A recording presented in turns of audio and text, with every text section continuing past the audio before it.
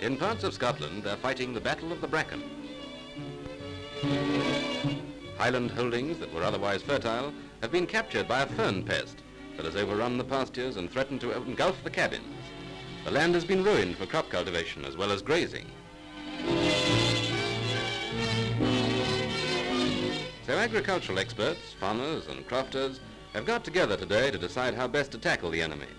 An examination of the roots has shown that growth have reached down to the subsoil, and when the turf's lifted, they're seen to be widespread and throwing up new shoots.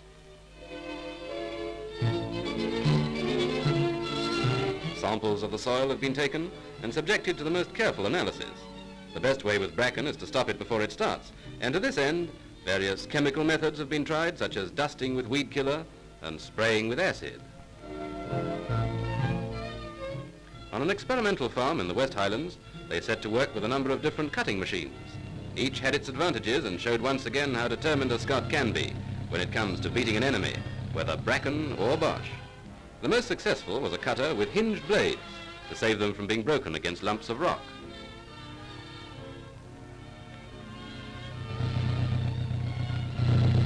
And today the machine has come to the aid of man in his fight against the bane of the bracken.